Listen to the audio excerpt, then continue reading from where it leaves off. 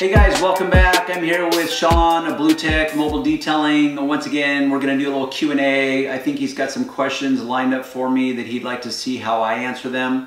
So I thought I'd bring you guys along because, well, hopefully you guys will gain something from the moment. So this is dedicated, do you want to say his name? Yeah. To a Daniel. I am going to botch this name up. Rochalehea, I don't know. It's a difficult, that's a tongue twister for me. Yeah. Whoever that is. Right. So, want to go for it? Yeah. Question? So, really quick, Daniel, this is a question that came from Instagram. And the question is, he was wondering if you can pick my brain a bit. He wants to know more about new techniques on... let me just go ahead and read the question. Why don't you do that? Yeah, let's just go do that. So he goes, what up boss, I commented on your YouTube video earlier today about glass products. I was wondering if I could pick your brain a bit. I love to learn and I'm always trying to learn new techniques. It's crazy you work with Darren. I love his YouTube channel. So basically you just had a question about glass products. You want to know, the question you had originally on my YouTube channel was, which glass product do I use to detail cars? Because in my head, that's, well, generally, I'm going to lead with this. Yeah. It's one of my rules in life. The better your questions are, will directly affect the quality of your life. Yeah. And I found that most people do not know how to ask the right questions. Right. It's not that they don't want the info, but often we don't know exactly the info that we really need. Therefore, we can't ask the right questions in order to draw out that right info. Right. So when he says glass, that's such a generalization. Yeah. It's very ambiguous. Right. I kind of think I know what he means. He's talking about these glass coating type of products that are now produced with waxes or sealants, glass coatings. That must be my phone. Yeah. That's my guess is what he's talking about. Right. Which I can't really respond to because I haven't used enough of them and there's so many versions of them from like true ceramic coatings because even the ceramic coatings will introduce the word glass into some of their verbiage. Yeah. And so it gets very convoluted, very mixed up, and it's hard to know exactly what a guy's talking about. So if he was here with us in the room, I'd say, okay, you need to clarify that question for me. Right. Are you talking about like glass, like how to clean it with glass cleaner, which he probably isn't? Yeah. Or are you talking about glass coatings in the form of like retail type of glass coatings? They're supposed to be, you know, super hydrophobic, which means water fearing, which means that it really beads up or sheets off and prevents water spotting and lasts longer and adds all this crazy protection and basically makes your car bulletproof. That's probably what he's asking about. Right. Which there's just really good products out there. Because it's so hard to read through all the hype and marketing and I can't verify the chemistry of it. All I can verify is the user experience. Yeah. And moving forward, I can verify, oh, gee, does it still beat up? Right. But the problem with it beating up is that I can take a car that's been freshly decontaminated, do a rubbing alcohol wipe down on it, so there's literally no grease, oils, waxes, anything on it, and it's still going to beat up. Right. So I would look at that and say, oh, the product must still be working. It's still beating up. Well, it's going to beat up slightly different, but it's not this end-all scientific evidence that says, okay, without a doubt, it's still there. It's unless you can measure it, like to go into the scientific world, or the engineering world, unless you can measure it, it doesn't exist. It's irrelevant. Yeah. I promise you, most of these coatings, they're unmeasurable because they're so thin. Right. So depending upon whom you asked, they'd be like, dude, you can't measure it, it's irrelevant. Yeah. But it doesn't mean it's not working. It just means you might not be able to measure it because it's that thin. Right. So, in 20 million words or less, that's how I would answer that question. And I'm sure in the future he can ask more specific questions and he can answer a little better. So, and that's what I try to teach you guys is the more precise and specific you can. And one of the rules that I try to teach people is take your thoughts, reduce them down to a question, but then take that question and reduce it down to a single sentence. Yeah. And ask someone that question and see if, now it might be someone that has no experience in detailing, but at least see if it makes sense to them at some level. Right. So it forces these people to take these floating ideas and to manage them down into something that's more precise, that I can say, oh, I know exactly what you're talking about. Yeah. Here's how I would respond to that. The next question is more precise. Okay, so the next question is actually pretty specific. So he says, my biggest concern is how do I become profitable? In one of your videos, you talk about the 20 car wash guy, the $20 the car wash guy. How do I compete with them? So I already answered him, but obviously let's hear yours. Well, I would start with generalizations, which is value, communication, presentation, what I call my kings. So there's trust, there's authority, there's rapport. Yeah. All these things are communicating to the customer something. So before you even open your mouth to engage in conversation with them, or before you even pick up your phone to text with them, now obviously that's a little different because they maybe haven't seen you. You might have a website with your picture on it so they can see that. Well, there you go. So I'm going to stop Darren because this was Darren who did it to me. He just said a website. So that's probably one of the things I always tell people. I'm really new to detailing. But this guy's obviously newer than me. Yeah. So I suggest to him that before you actually start your company, be prepared. So like doing a simple website, like mine is overcomplicated because I like to complicate things. So does Darren. Yeah. But I told him that if you just, for example, Wix.com, they have and you can go GoDaddy and even Google. There's a lot of basically free templates that you can do a very basic landing page, website. That's what I told him. And to me, that's perfect because really at the beginning, that's all you need. Exactly. So I told him that. I said, basically, I told him to use Google actually. Yeah. Google, if you just type in basic information in there, it creates your website. Yeah. It's pretty simple and you're automatically on Google, on the internet. So I told him, just do that, create a basic... but we should clarify for that because that is an area that is so... complex. Yeah. There's so many moving parts to web, the internet, search engine optimization, relevancy, page ranking, your site ranking. Well, there's so many moving parts. I know there is, but that's why I didn't want to overcomplicate it by telling them too much information. No, I get that, but what I want to clarify for them is that they need to understand the benefits of getting a website at the beginning, which there are a lot of benefits, but there's a severe amount of drawbacks to it. So the benefits is that when you're working, and let's say you don't have time, or you can tell maybe a person's not that interested and you don't want them to absorb more of your time. Yeah. And this would be another thing is have a business card. Right. So you can hand it out. Yeah. And on that business card, hopefully it will have, well, correct spelling for one. A lot of guys will actually misspell mobile. They'll leave the E off of it because they replicate mobile gas stations with no E on the end. Okay, interesting. So you have a business card, it's got your information, your phone number, your business name, and hopefully a web address that they can go to. So on that website, you have your basic information, who you are, contact information, a contact page perhaps, or you could explain to them, the best way to contact me is to just shoot me a text or to call me, whatever works for you in your world. And then a pricing page. People are always going to want to know pricing. Even if they're not cheap asses, as I call them, they're still going to want to know a basic structure of how you price things out. Now, there will be guys that will tell you, I never put my pricing on a website, but they're not beginners. They don't have to put their pricing on the website. I use it as a strategy. I use it as a way to avoid getting people that I know are what I call tire kickers also. They're just looky-loos, looking out for the best bargain in town. That's a way I use to filter those people away so they don't even consume my time on the phone. Right. So as a beginner with the website, just know that you will be irrelevant with the search engines. But it can be a useful way if you're going around to like business parks or homes and you're passing your card out and say, hey, I don't want to take up too much of your time, but here's my card. I do detailing.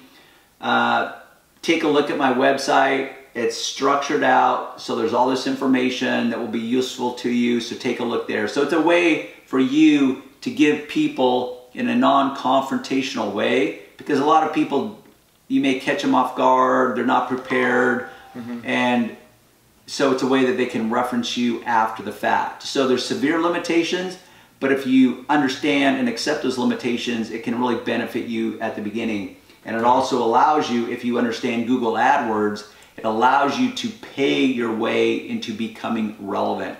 So without a landing page called a website, you can't use Google AdWords, because Google AdWords implants an ad at the top of a search. So let's say I'm a customer that wants my car detailed, and so I type in auto detailing Orange County, and up populates 8 million results. So if you pay enough, at the very top, there'll be 3 positions that people pay to be shown at the very top of those search results.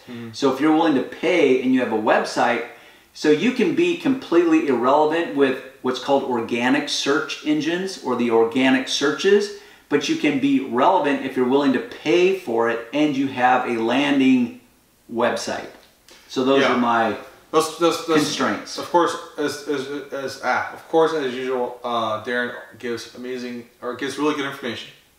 Because if that wasn't true, then I wouldn't be here. But anyways, that is totally true. One thing I wanted to cover too was that when you're building a website, things that I didn't know, and I got this information from Darren and other people, is one of the hardest things is putting pictures of cars you've done, because you don't have like if you haven't done any cars, right? So then I came up with, this is coming from Darren and other people, what I did is I did friends and family's cars for very cheap, like 20-40 bucks, just enough to pay my overhead, which is my chemicals, not my time. And then what I did is I created a lot of pictures of different vehicles, so doing different things, and I put it on my website so it looks like I've been doing it for a while. Right, but with that said, is if you went to my website, virtually, I don't think I have any stock, what's called stock photography. It's all original photography. But that's because I had a big, vast library of which to draw from. But at the beginning, like if you look at corporate websites, they don't show pictures of their, like literally their office staff working, like, oh, here's our secretary. Some of them do. But most of them don't. So you can use stock photography if you use it in the right way, which that is a whole big can of worms. If you use it in the right way, you can get away with it and still look professional and actually look very professional, because you're not being misrepresentative by saying, oh, this is the exact Ferrari I did, or this is the exact fill in the blank car that I did. Most people with half a clue are going to be able to tell it's stock photography. And so you can use it appropriately at the beginning until you build up a library of your own pictures to use. Yeah, and then the other question he has for me was like, how do I come up with prices? And I thought that question would be easy to answer, but I know that when I first started out, and over time, my prices keep changing because I'm really new to the industry and I'm still trying to decide how long does it take me, because okay, time is money. So when I first started out, it took me seven hours to detail a car. Now I can do it in 5 hours. So of course now the prices I used to charge before, and now I'm making more money. But you have to like. So because you've become more effective and efficient in your processes, is a way of you giving yourself an automatic raise without actually raising your prices. So what I would do is when you first start out, okay, first of all, you gotta separate yourself. Are you a washer or a detailer? Because or you could be both. You could. I mean, for many years I was both. We did weekly wash accounts, but we also did. Right, and that's true. But what I meant was like, okay, like I'm a detailer, but I wash the vehicle. I don't call it a wash. I call it prepping. So I prep your vehicle to get it ready for a detail. Really, I think what you're trying to clarify is in people's heads, they don't understand the difference. And they think that, well, if you are a detailer, then you're also a washer. If you're a washer, you're also a detailer. True. Because here in Southern California, it's saturated with so many detailers that aren't really detailers. They're just mobile wash guys that have these weekly accounts. They show up at the same place every week and they wash anywhere from 2 to 20 cars at a location, and that's all they do. But it says detailing on their van or truck, whatever, and so there's no standardization in this industry, and there's no oversight, and so anyone can call themselves a detailer. So it's a very ambiguous terminology, and it's grounded in so much ignorance because people themselves don't even know the difference. They will commingle the terms like, oh, do you do detailing? When in reality, what they're looking for is just someone to come out and wash their car. Right. Or they'll say, oh, so you're a mobile washer, so you must do detailing also. It's like, well, maybe, maybe not. So I get your point. It's a valid point. Yeah, and then also another thing too I was going to say is one of the questions Daniel had was he had a lot of questions. He does. He actually has a lot. We're gonna go over every single one. But one of the other questions he also had was, which he had earlier, was how to separate himself from the guys who charge $20. Yeah. Well, another thing that has been helping me a lot is make sure you have a uniform, and this is where it comes into play. Now I've had over 2 years to think about kind of what I want to do. Where other people don't really have 2 years to really plan things out. So for the person who hasn't had 2 years to plan out, Darren actually offers shirts that you can buy. You still offer those, right? Yeah. Yeah, so he offers shirts that are really cool. And it's actually, in order to okay, so instead of overcomplicating things and trying to create a company shirt, which trust me, it is more complicated than it looks. I know. People, until you do it, you don't realize how suddenly complex it can be. Yeah. So really the goal was to help beginners out. Yes. So I made generic branded shirts that say something like detailer or I know the details or something like that. Right. So there's a lot of selections. If you want to find it, if you go to like my website, it'll say in bestautodetailingtips.com, it'll say professionals only, and there'll be resources there. Basically, it'll take you to my Teesprings website. You can also find it on my YouTube channel underneath the description box. It'll have a clickable link. It'll take you to my store. So there's about like 15 different designs that I designed up for beginners so that you can look professional. Right. It says right on it something like detailing, so people will be like, oh yes, detailing, professional, uniform, so they'll connect the dots. So that's how it's what I call social proof. You know, you're creating some authority that you are what you profess to be. Right. So if you get a shirt, let me check my camera. Go on. If you get a shirt from Darren, it's going to help you with the competition, because the competition who does $20 washes, they come in with like raggedy clothes. They come in ragged clothes. They don't have any uniforms. Their van is usually all dirty, messed up. So the way you separate yourself, I found out, is if your car, first of all, if your car is clean, make sure your car is clean, because this is one of the things that actually bugs me. Before I go do a job, I make sure my car is like pretty good condition. Yeah. Because you're going presentation. Presentation. What you're talking about, presentation. One of my kings. Yeah. Communication is king. Presentation is king. Delivery. Right. So all these things. Your uniform, make sure it's clean. Like I have a dog and he sheds a lot of hair, and Darren actually pointed out to me, which I didn't really think about it, and I have a bunch of hair in my shirt. And so now what I do before I leave, I grab a little roller and just roll out the hairs. Yeah. But yeah, just like you just gotta separate yourself from them, like by basically like Darren said, presentation. Make sure your car is clean. Oh, products. So make sure you have the best, or okay, that's right. Rephrase. Make sure you have good products. So you don't want to get like cheapy, like Dawn soap that people use. Dishwashing soap. Hopefully that's obvious to someone. And by the way, I know, trust me, I see all kinds of stuff going on out there, and I say, how do these people stay in business? Well, I know how, because they are so cheap, and people, there's plenty of people that are just looking for cheap, and good enough is good enough for them. Right. So, but you'd be surprised how many people really don't care about products. Like I have people that ask, but usually it's the guy that wants to kind of like posture himself. You know, it's like, oh, this is my jungle you just entered, I'm the king of the jungle. So what kind of products do you use there? And it's like, well, I use a lot of different products. Most of them you wouldn't recognize the name because they're not retail products. I said I'd be happy to show them to you. It's like, oh no, I was just wondering if you ever tried out McGuire's or Mother's. Like, yeah, I've tried them out. They make a lot of good products. I don't use any of them. But because the products I use are professional products to the industry, so you wouldn't recognize them. That's generally how I answer that question. But that's a good point, and that's another thing too that people have asked me, like, what is it I use? When I started out, I used like the stuff that you buy at Pet Boys and AutoZone because I didn't know any better. But as time has gone on, my inventory of supplies or chemicals has decreased. So I'm trying to. You've been able to simplify it because now you know enough to know like what works and what's hype. Like now I don't have to buy hype anymore. Now I can just stick to what works. So just FYI, that video is at probably like 22 minutes now already. Yeah, I know. So let's cut it there. How do you feel, man? I know, because I want to do a video. Anyhow, so Daniel, good luck to you. Likely you'll be in communication with Sean. And for the rest of you, hopefully you've learned a little something along the way, and we will see you on the next video.